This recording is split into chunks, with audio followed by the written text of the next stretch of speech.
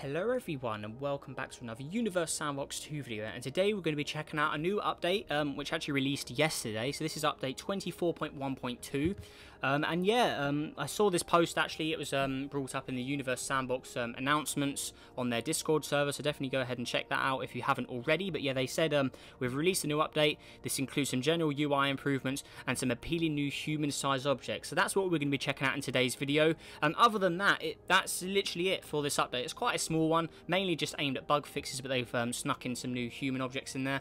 I've also checked the what's new page online. There is no mention of this update on there. It still says 24.1. It's the latest update from December the 19th. So yeah, we're literally only going on by what we can see in the game. So without further ado, let's go ahead and see these new objects. So we've got, okay, so where are we? Oh, okay. So yeah, we had the longsword from the previous update. So that's not new if anyone hasn't seen this one before. Now we also have a sledgehammer, so this is all new. A watermelon and a banana. Okay, so we have all of these guys now. So let's just get a close look at these. So where are we? So here's the banana, the smallest one. So there it is there. So you can see there's a bit of detail on it with some of the darker areas, lighter areas, stuff like that. We've also got the watermelon here.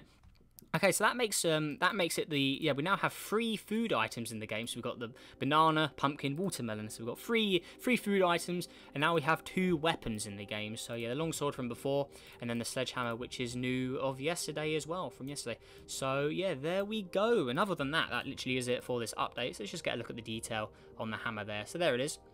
So you can see there's some pretty cool cracks and things added on there. You can see, yeah, a little bit of rust and stuff as well. See, that definitely goes with the longsword, sort of similar sort of design on it.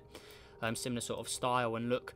But yeah, other than that, that literally is it for this update, guys. So yeah, sorry, apologies if anyone was expecting a longer video for today, but that simply is it for this update. But yeah, I always make sure to cover the new update videos just to keep you guys informed and all of that stuff as well. So if you want to check this update out for yourself and maybe have a mod at some of these objects, because I'm pretty sure these can be modded in the game files. I'm pretty sure you can tint these and make them a different colour if you want to. So any modders out there, definitely give it a go if you want to have a different coloured sledgehammer or banana or something like that. But yeah, with that all out the way, guys, thank you for watching this video today. I know it was short, like I said, but yeah, it's literally all that's in the update. So let's see if we can go for 30 likes for this new update with these new objects as well. Pretty interesting stuff, I have to say, with all these. But yeah, that is everything.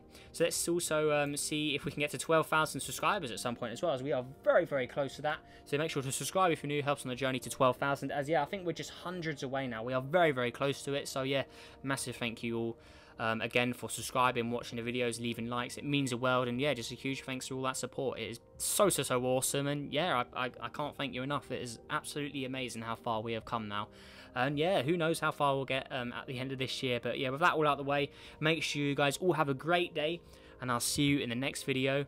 Goodbye.